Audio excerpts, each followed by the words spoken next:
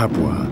Over 1,400 islands, large and small, scattered between the equator and North Australia.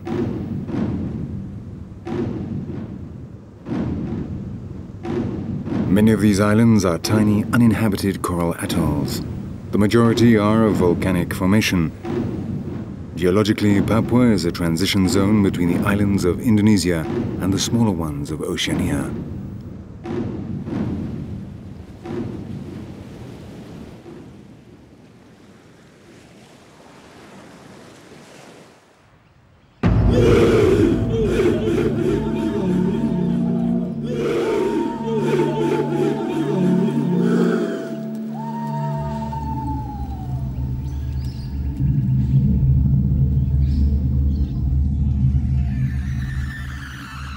In caves like this one on the island of Kiriwina in the Trobriand archipelago, remains have been found of the first human inhabitants of these islands.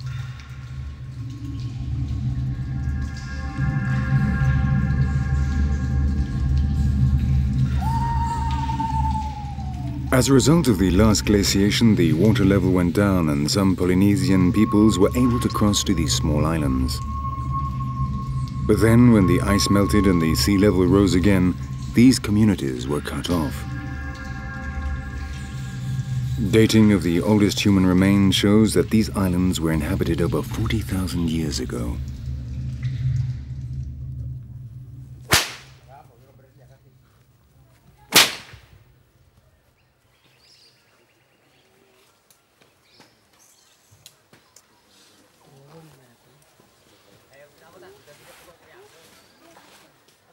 The different ethnic groups that live on the islands of Papua were greatly feared by the sailors who dared to navigate the waters of these accursed islands. Headhunters and cannibals, these fierce warriors of the sea remained isolated until well into the 20th century. Their bloodthirsty fame meant that for a long time their territory remained unexplored by Europeans. Still today, there are isolated areas where there are cases of cannibalism and ritual decapitations, especially along the border with Irian Jaya on the island of New Guinea.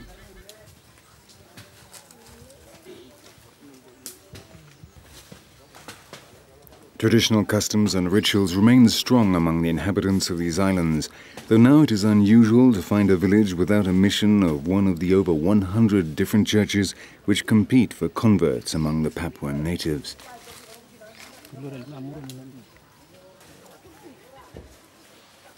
But though they attend worship and prayers to these imported gods, the Papuans continue to follow their traditional laws and age-old customs.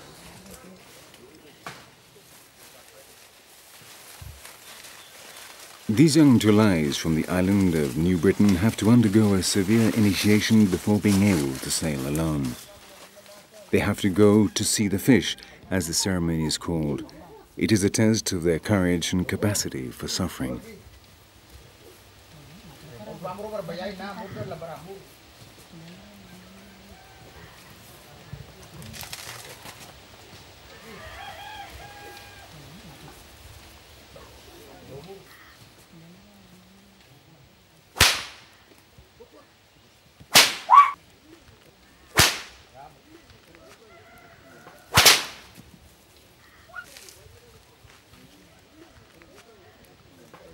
If they bear the pain without flinching, a string of shells is placed around their necks, symbolizing the passage to adulthood.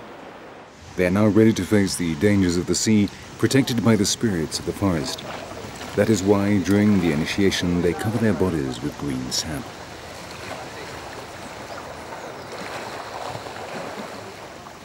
Fishing is the main activity of the Tulai. They use hooks, nets, and harpoons. The most important journeys are those to trade with other neighboring islands. These crossings are subject to the traditional laws which regulate relations among the different tribes.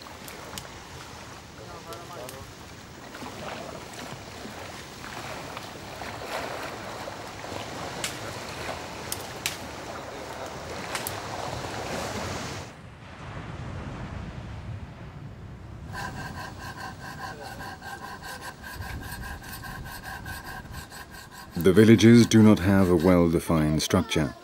The stilt houses are arranged in family groups. The meeting place is normally the open area opposite the house of the village chief.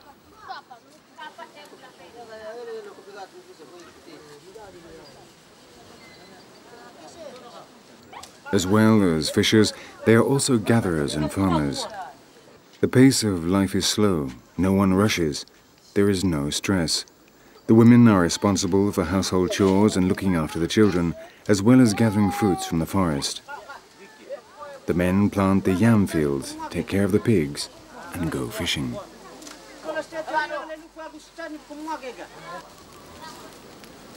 They are very hierarchical societies. For example, in the Trobriand Islands, above the village chiefs, stands the figure of the Papuan chief, who is responsible for everything that happens on the islands. As in much of Melanesia, the society is matrilineal. The children of the marriage belong to the woman's clan.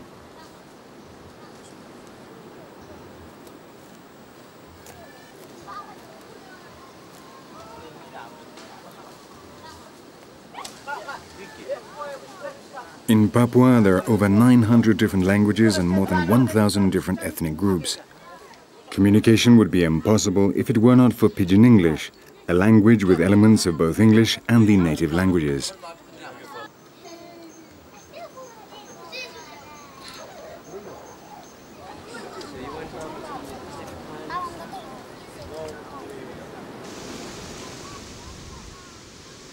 Yams are the most important crop in the Trobriand Islands. In fact, they're a symbol of wealth, both personal and of the clan.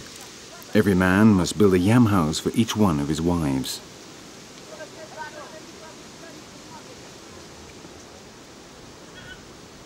This is where the tubers are stored after the harvest. They are constructions which can quickly be taken down and then rebuilt and protect the yams from the humidity during the rainy season. Between June and July, the harvest rites take place. The largest yams are put on display before being stored. No one can begin harvesting until the crop of the Papuan chief has been gathered in. This is when the most important ritual celebrations on these islands are held.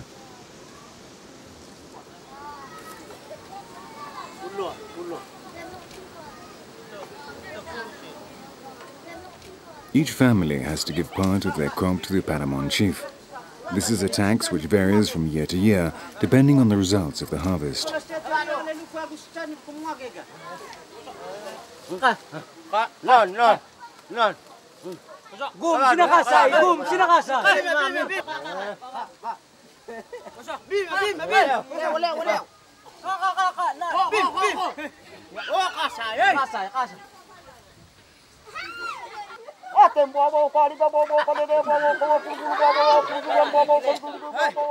While they are storing the yams, the families ask the magic man to carry out a small ceremony, so the yams will be under the protection of the spirits who will make sure they do not rot.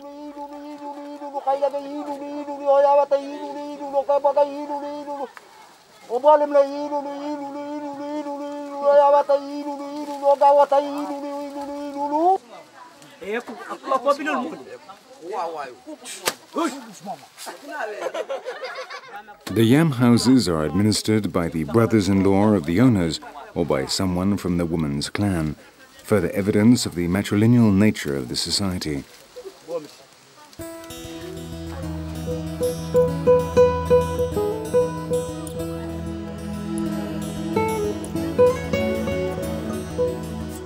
The houses of the Papuan chief are richly decorated with wood carvings which symbolize his power. The importance of these carvings is such that those who make them occupy a very high position in society.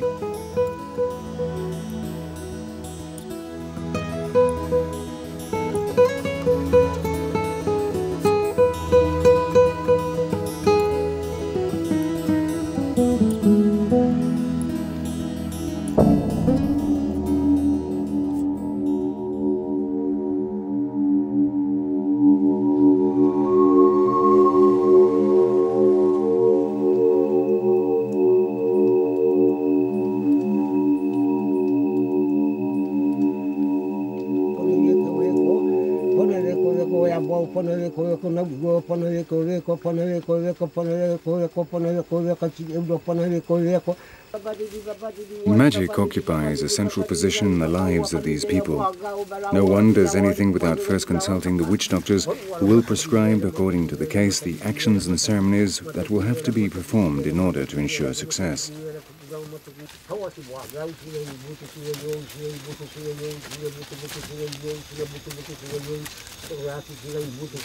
Illness and misfortune have their origins in magic, either because you have offended a spirit or because someone else has cast a spell against you.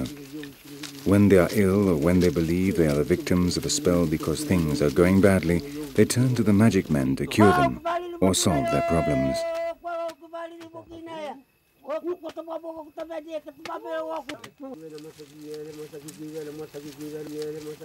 The world of the dead is just as real as that of the living. It exists at the same time, but in a parallel, hermetic sphere, only accessible through the rituals and knowledge of the magic of the witch doctors and medicine men. As in all animist societies, nothing happens by chance. Everything good and bad is the result of the intervention of beings from the other world.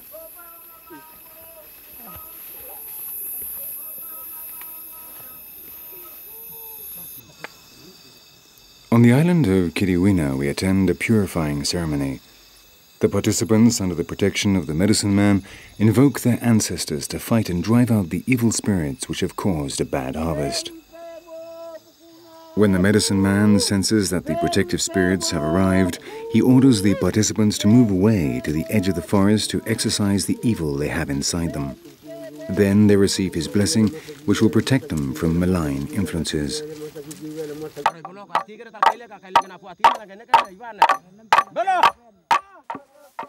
In the dead of the night, on the island of New Britain, the Papuan mask dances to the beat of the canes. They invoke it to ask it to intervene between men and the gods. It is a messenger spirit who brings and takes communications from the other world. Each village has its own masks. The initiated gather together in the forest with the carver and tell him what the mask should look like and how it should be decorated. Then they have to bless it through a complicated liturgical process which lasts for around 3 months. During this time, only those in authority can see it. When it is completed, one night, without warning, the mask suddenly appears in the village. For the women and the non-initiated, it was created by the spirit of the forest itself.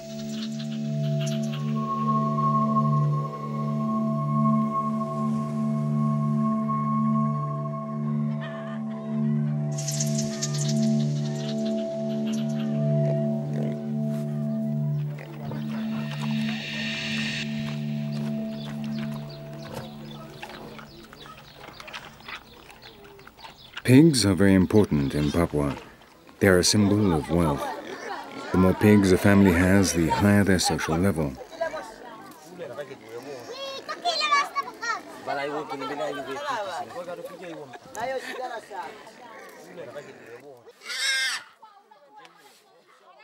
There is no celebration at which pigs are not sacrificed.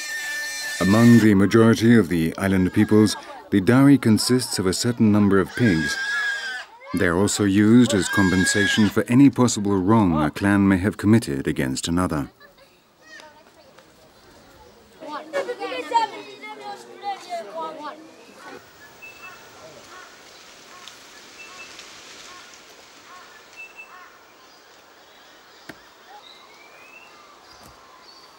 The coconut is the other important element in our diet and one of the main economic resources.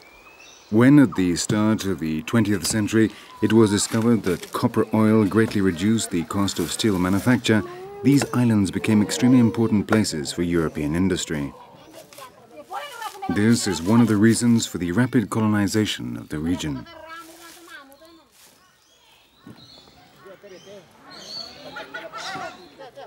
To obtain the oil, they dry the copper or pith of the coconut in these ovens.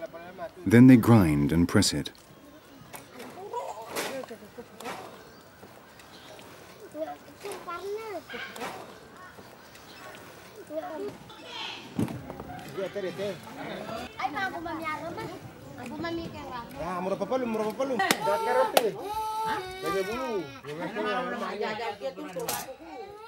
By squeezing the pulp of the coconut, they also obtain the highly nutritious milk. They use it as a drink and to cook the cassava wrapped in banana leaves.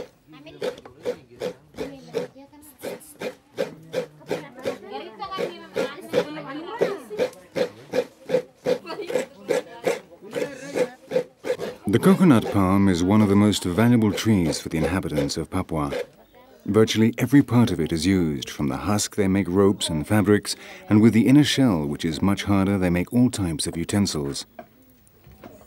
After extracting the oil, the copper is used as cattle feed. The juice of the flowers is boiled to obtain sugar. They also eat the young shoots, which have very high energy value. From the bark they obtain resin, and with the leaves they make baskets, hats, and the roofs of their houses. Finally, the wood is used to make furniture and oars, and in construction.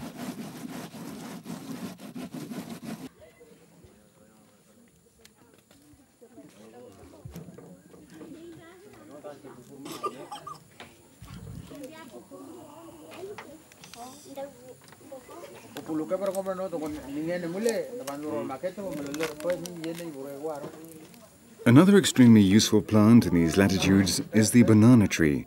Apart from the fruit, which is present at most meals, the leaves are used to wrap foods to be cooked or fermented. Dried in the sun, they make skirts and costumes with them. They also serve as tablecloths and even as umbrellas.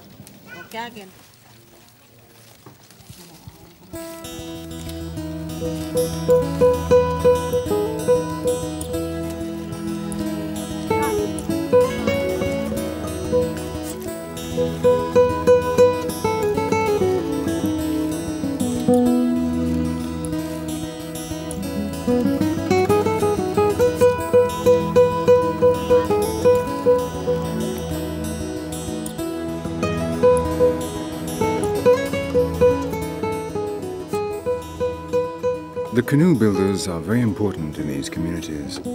They have the same social status as the carvers of yam houses. A man may not have a house, but if he does not have a boat, he virtually does not exist for the community.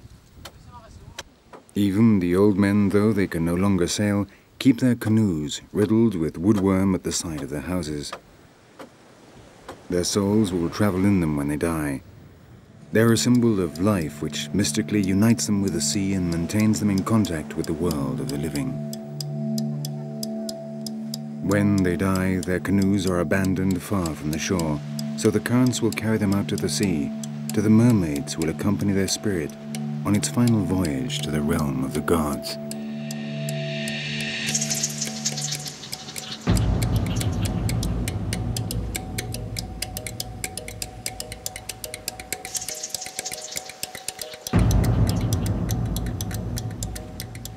They believe their boats bear the traces of all the acts and deeds of this life. They are the summary of everything they have been and everything they have done. When the canoes reach their final destination, the gods can read them and decide the fate of their souls.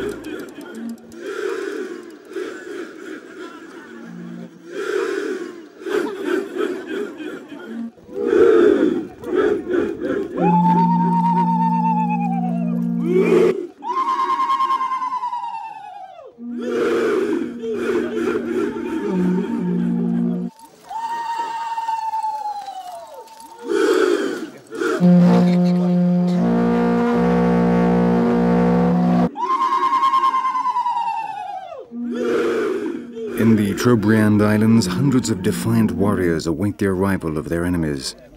They have emerged from the forest at the first light of day after performing the ceremony to invoke the god of war.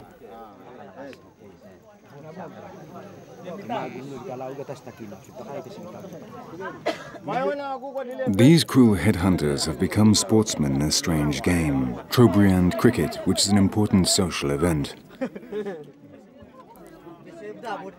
It was the British missionaries who taught them this game in an attempt to channel the innate aggressiveness of this people into sport.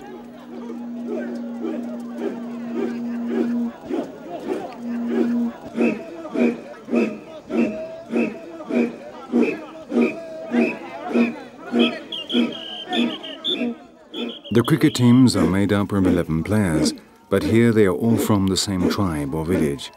Sometimes each side can have 100 or 150 men, and the match can last for days.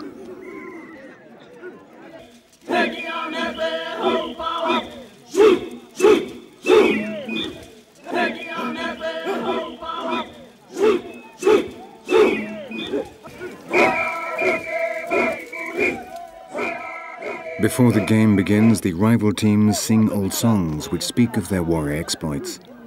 It is a way to incite and impress the rival team. Then they exchange betel nuts as a symbol of fraternity. These nuts, also called Rabaul, are slightly narcotic. The Papuans eat them all the time, mixed with burnt coral dust, which increases the stimulant effects.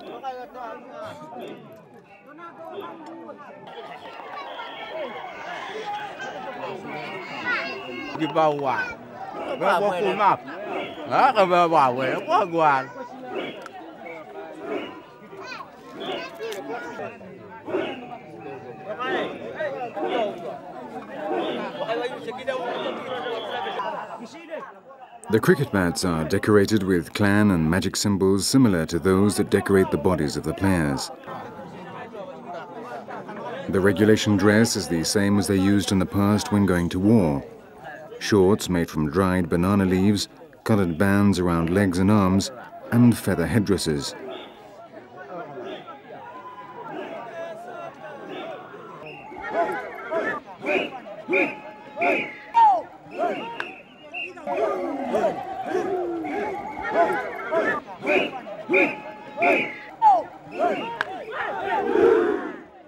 The original rules of the game have been altered over time and have incorporated the old warrior rituals. The only similarity with cricket as we know it is the fact that the ball is hit with a bat and players run from one wicket to the other. All the rest is magical and ancestral liturgy.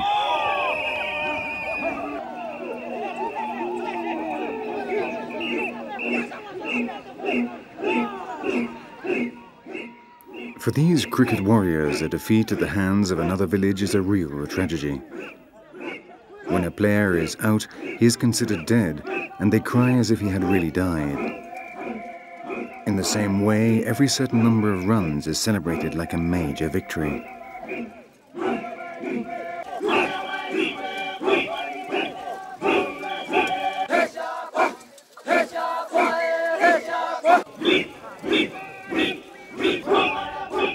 During the 3 or 4 days that the match lasts, the women of the host village are in charge of preparing the food for the visiting team and organizing the farewell ceremony at which the paramount chief will give out the prizes in the form of betel nuts and yams to the most outstanding players.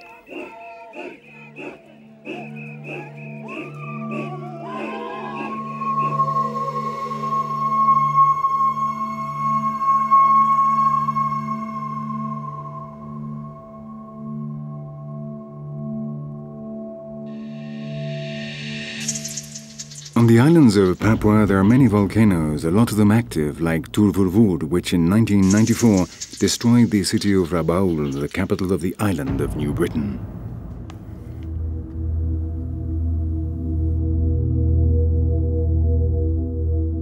Thanks to a false alarm in 1984, the city was ready for evacuation, and there were no victims. A week before the eruption, there was an earthquake which alerted the authorities. For 4 days, Turvurvur spat out lava and red-hot rocks which set alight many houses. Everything was covered in ash.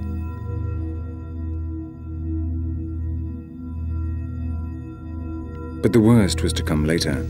When reconstruction work had begun, the rains arrived, and the ash that had been deposited on the mountain slopes was washed down by the waters, flooding and burying the city. Since then, the Turvurvur volcano has continued to spew out toxic gases, and the smoke warns of the constant danger.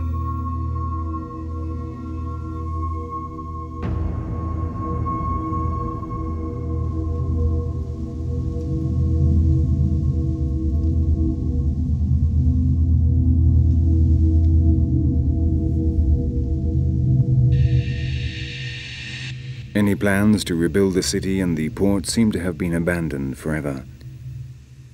The people moved to nearby Kokopo, which is now the administrative capital.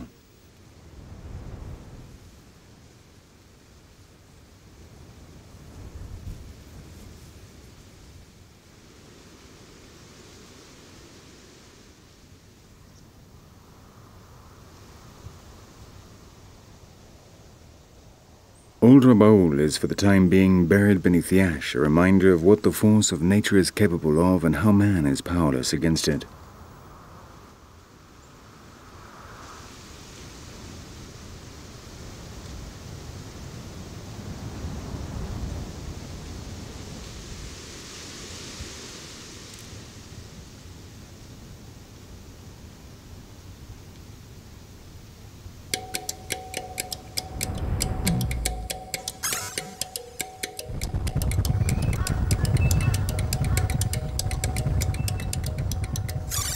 Rabaul was an important military enclave for the Japanese during the Second World War. A strategic place fundamental for such famous battles as those of Guadalcanal or the Coral Sea. The north of this island of New Britain quickly became a fortress. The bay was mined, the roads concealed with trees, and some 580 kilometers of underground passages were dug, linking the different barracks and encampments where they would not be seen by the Allied air forces.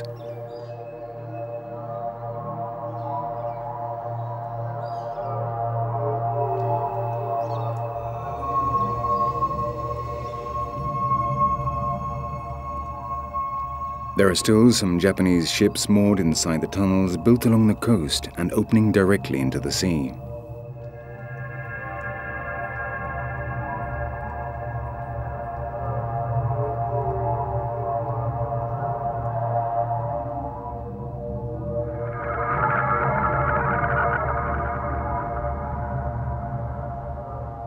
It is calculated that in Rabaul and the surrounding area, over 20,000 tons of bombs fell.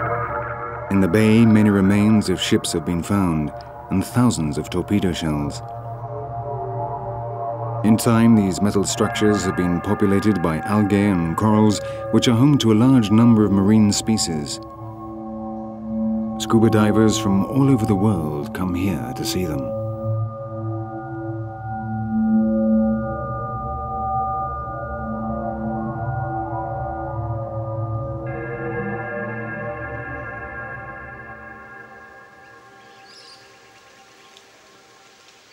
In any corner of the island, we can find rusted war remains and cemeteries which tell of the horror that war brought to these islands in paradise.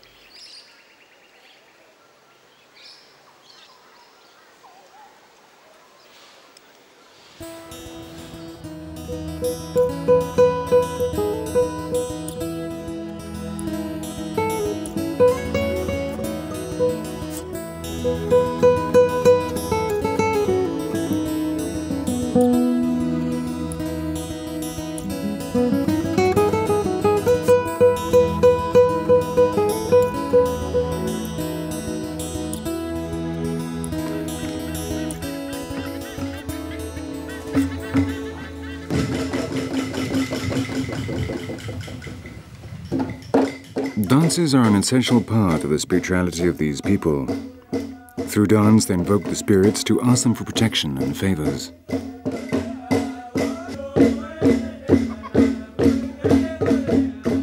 The Tulai, who numbering around 180,000 are the most numerous group on the island of New Britain, invoke the Duk-Duk and the Tumbuan, which are spirits of the forest. It would seem these people originally came from the Duke of York Islands, which are in the entrance to the Bay of Rabaul.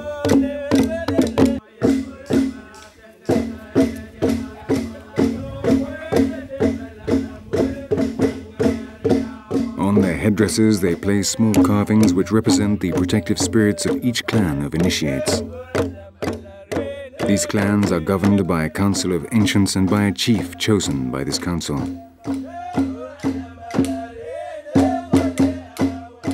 The dancers remain apart from the rest of the people in a magical area which no one can enter. They have taken on the identity of the invoked spirits and now are not of this world.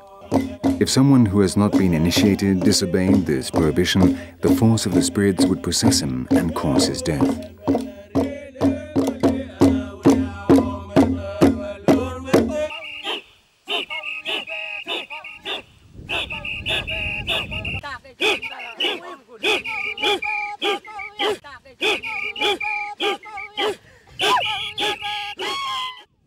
Though the dances contain elements of magic, not all are performed for religious reasons.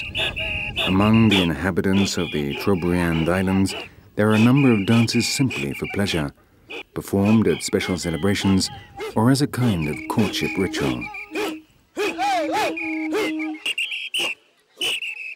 The men practice the dance steps outside the village in the so-called tapioca dance.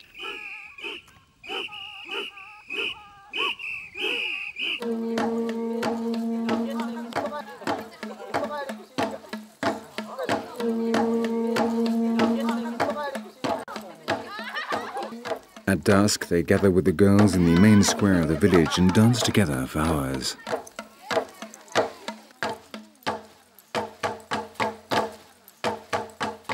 Each step has a particular symbolism. All the movements correspond to a specific wish, which is interpreted by the matchmakers.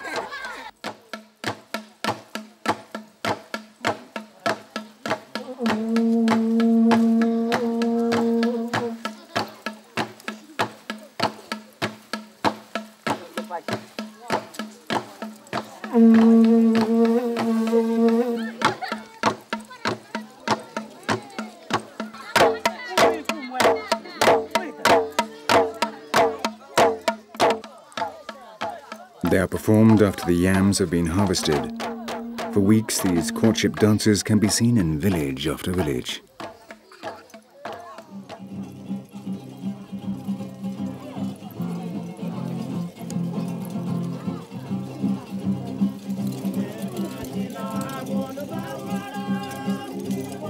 Now they use foreign instruments like the guitar, which have been incorporated into the traditional rhythms and the gentle melodies of the islands.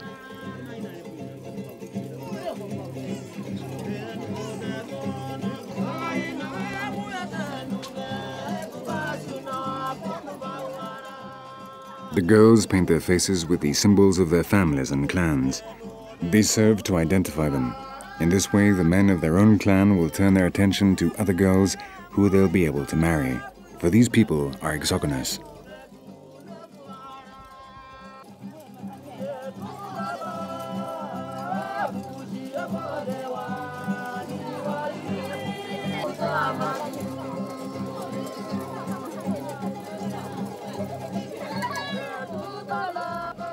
The courtships end with the arrival of the rains. By that time, the matchmakers will have decided which couples can marry the next year, after having received the approval of their parents and the Council of Ancients, who will determine the price of the dowries and on what terms these are to be paid.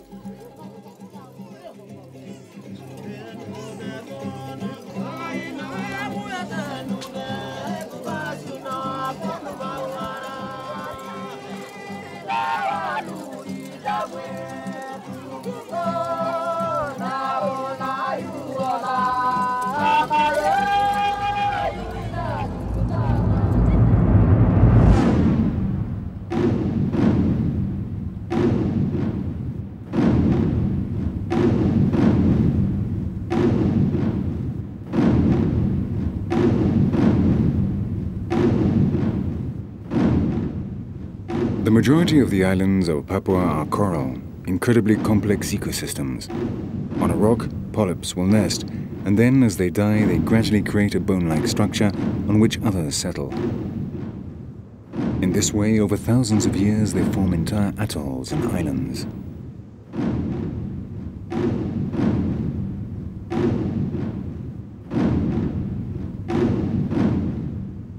Others are of volcanic origin. In this region, the volcanoes are of the explosive type, characterized by rapid, devastating eruptions.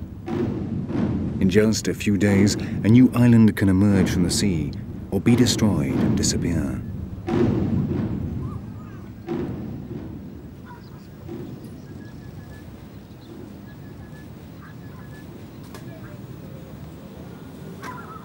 The markets are the center of life in these villages. Here they can find all the products that make up the diet of the Papuan Islanders.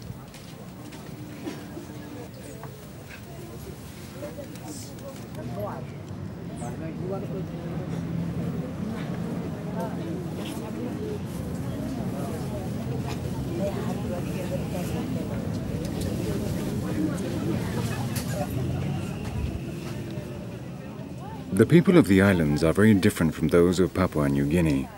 Though they belong to the same country, their customs have nothing in common.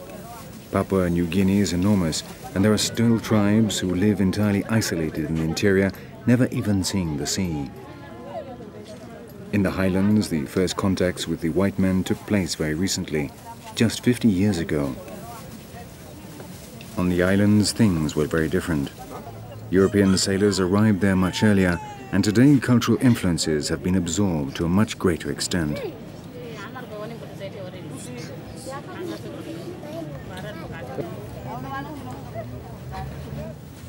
Something they greatly value as well as the betel is tobacco. This is prepared in a very rudimentary way. The leaves dried in caves are smoked in pipes or wrapped to make cigarettes. Tobacco is also used in rituals. It is a liturgical element. Its smell attracts the spirits. They believe that tobacco smoke helps achieve states of communion with the other world. What is true is that when they inhale the smoke, they feel more vulnerable, more sensitive and open to receive the influence of the invisible forces that rule over the universe. In these lands, far from the madness of the West, people perceive the endless wisdom that comes from natural sources like the forest, the sea or the storms, and interpret influences which have been unable to survive in the industrial and urban system of which we are so proud.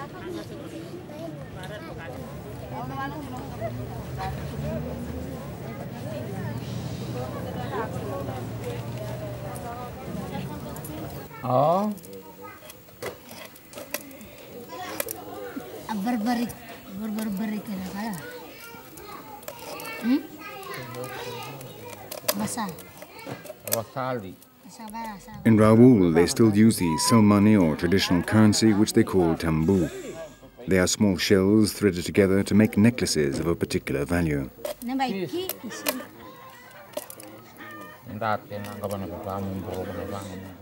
These shells are very difficult to find. Those specialized in looking for them consider a good average to be 10 a day. They search the beach for them and then file them very carefully, drill a hole through the middle, and thread them on bamboo strings.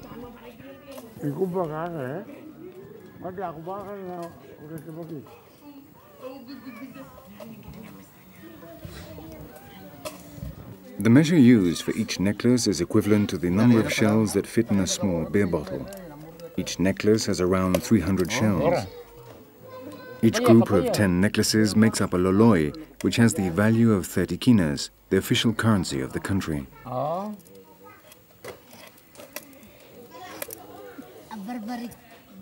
Though they are still used as money in the markets, in general nowadays they are used for rituals at certain celebrations at which the necklaces are broken and the shells shared out. Great rolls which contain up to 90,000 shells are very rarely broken. They are a symbol of high social status.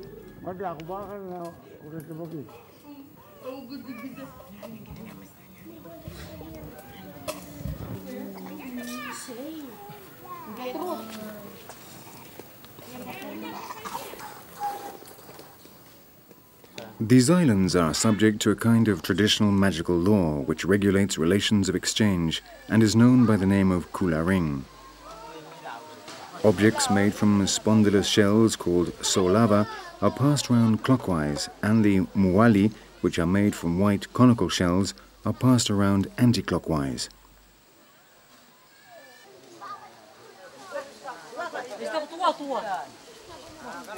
The Kula circle includes the islands of Trobriand, Muyua, Luisiade, Samari, and the de Entrecasteaux. When the Sulava or the Muali leave a village, it may be years before they return, and then just for a few days. But the fact they have traveled around the entire circle gives them great value. On board the canoes, decorated in all their finery, the delegation of a village sets out with the Kula objects to visit villages on the other islands and make ritual and commercial exchanges. A new lasting relationship will be born among the different villages they visit. Apart from the trade dealings, the Kula ring ensures good relations among the different tribes.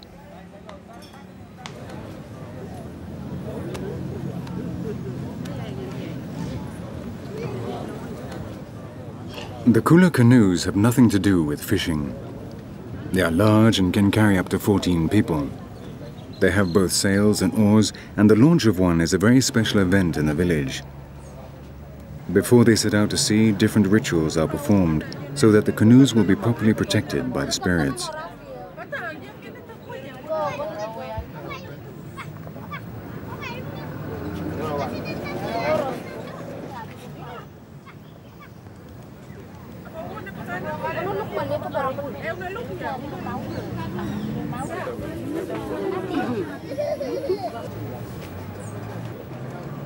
The Kula also transmits the Muasila, which is an entire system of teaching on behavior and ways of being and acting. It is passed down from generation to generation. Muasila is the knowledge of magic which is essential if a village is to form part of the Kulan ring.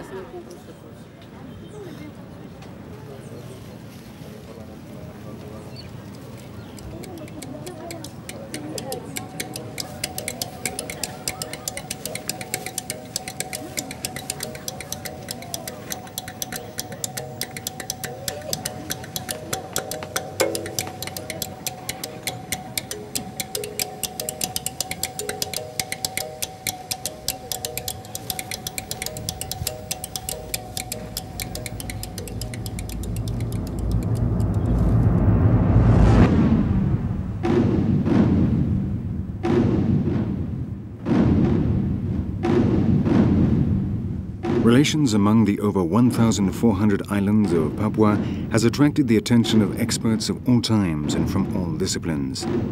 Though they were traditionally considered ferocious and bloodthirsty peoples, the island of Papuans have always had institutions for establishing relations of fraternity among each other.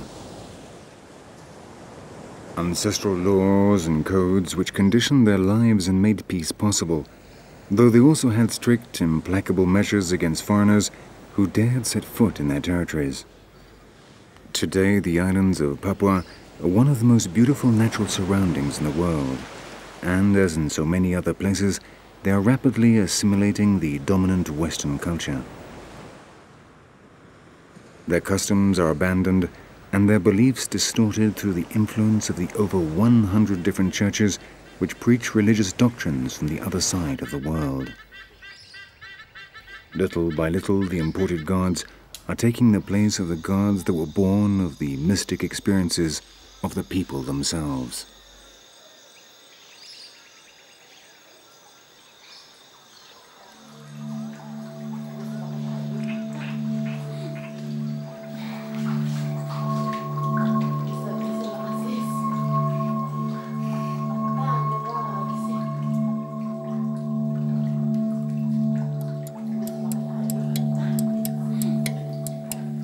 One Western expert who was drawn to these islands was the British anthropologist of Polish origin, Bronislaw Malinowski, who, from 1914, spent 4 years in the Trobriand Islands.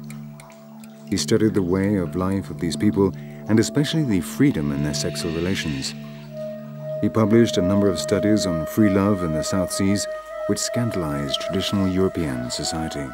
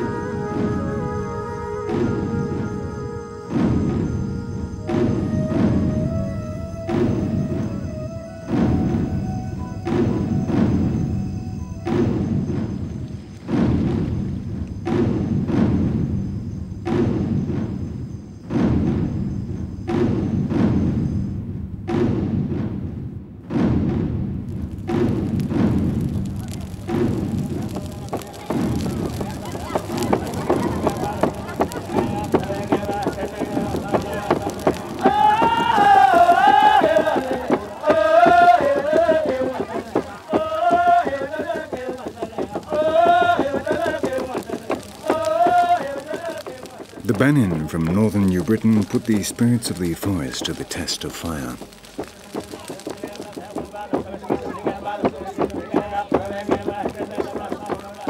The initiated have spent almost the entire day hidden in the forest, invoking the supernatural beings that live in the depths of the jungle. Their wooden masks are like the face of a duck. That is the image they have of the spirits.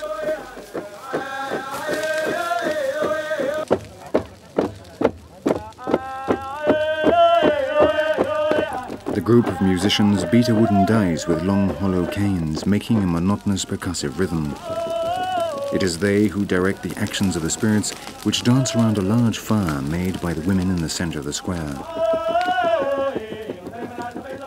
They give the orders, successively changing the beat of the rhythm.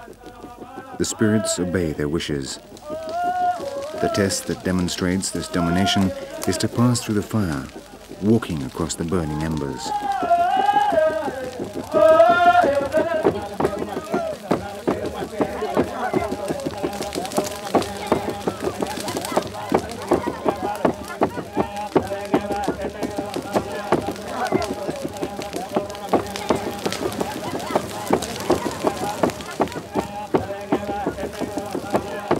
The preparation of the costumes of the initiated is a painstaking task requiring a great deal of time. The branches and leaves, which must entirely conceal their bodies so they cannot be recognized, have to be cut that same day so they are green and do not burn. The paintings with which they decorate their bodies are made from natural pigments collected in the jungle. Each initiate dresses and paints himself in a particular way to represent specific gods which everyone knows. A circular piece of wood placed in the navel ensures that the spirit that possesses the initiate cannot escape. They believe that these creatures from the other world enter and leave through the navel.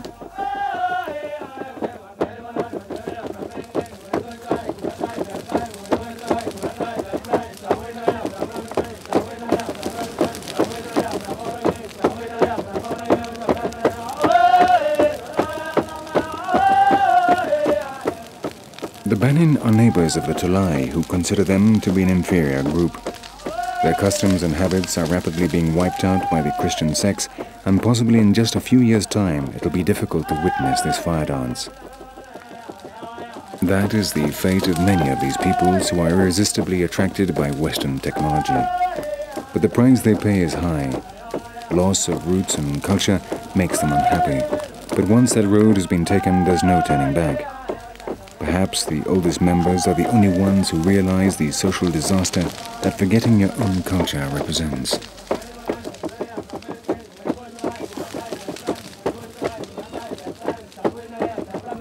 Our world is increasingly smaller and more uniform, and the only way of life seems to be that exported by the West. But we mustn't fall into the trap. With the natural resources of our planet, only the rich countries can live the way they do. There's not enough for everyone. And yet we continue to encourage distant peoples to aspire to a Western style of living. Peoples who will probably never be able to live the way we do. Perhaps one day these customs, born from the land in which they live, will be revived and again give meaning to their existence. Meanwhile, we will continue to witness the systematic destruction of cultures that could have taught us many things.